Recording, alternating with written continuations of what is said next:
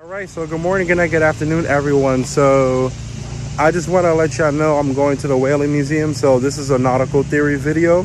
So this video is nautical theory, and we're going to learn the history of whaling in Long Island. I'll be going to Nantucket as well and other whaling museums as well. So this is the first time I'll be filming in a maritime museum. So therefore, I hope you guys enjoy the exhibits, the history, and what people have to offer. So I'll see you guys inside.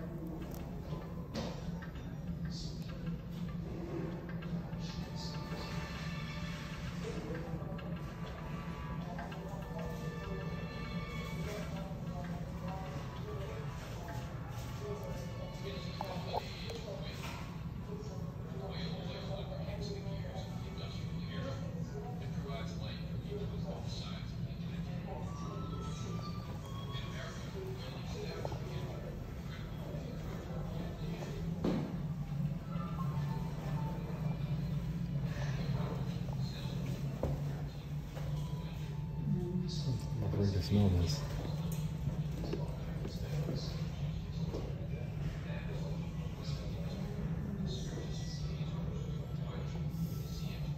I don't smell anything.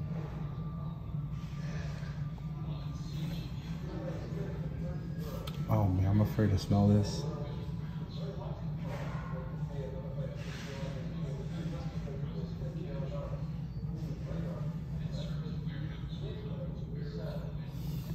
No, I don't smell anything.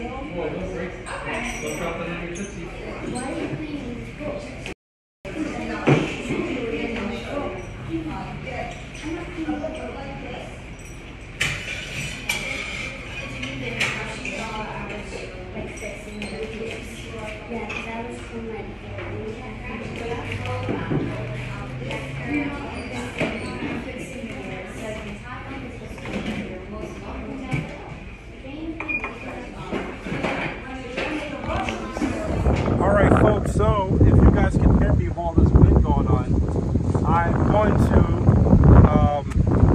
end it like this. So if you guys can hear me, then make sure you guys can hear me. I don't have no microphone thing, so I don't have that. So I'm going to put these on, and I don't have any microphones, or a case may be. I really don't. So the Whaling Museum was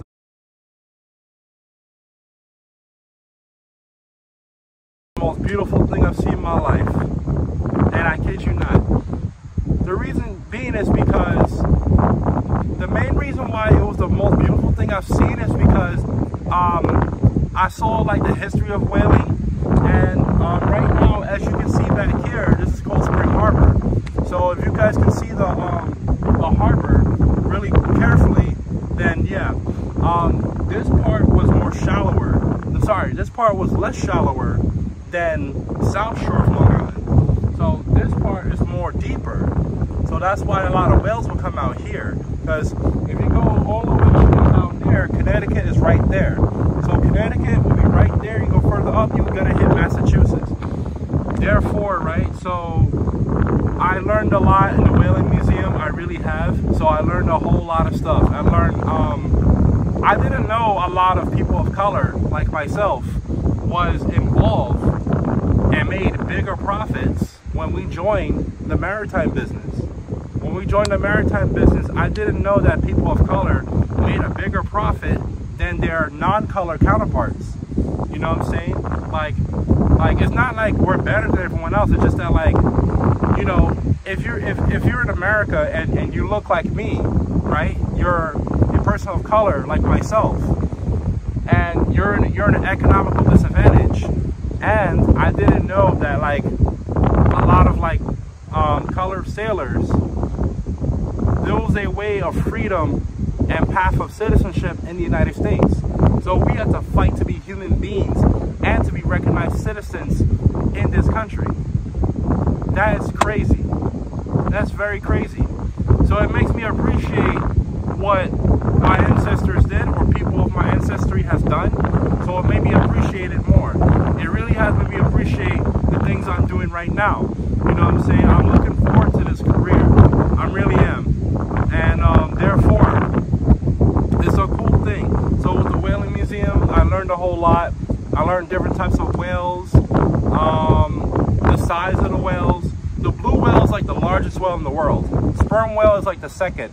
And that's like one of the three that has teeth. The right whale, the orca, which is the killer whale, and the sperm whale, they have teeth. So every other whale doesn't have teeth. So it's really amazing to me. It's absolutely an amazing thing that I get the chance to see the Whaling Museum. And it's really cool. I try to film everything as much as possible and have you guys look at everything as much as possible. So I try to condense everything as much as possible. And I'm glad for this ending. So as this video is gonna end, I want you guys to enjoy this whole view. So I want you guys to enjoy that pelican over there, that seagull over there, and the egret over there too as well. So, and it's a beautiful beach out here. It really is.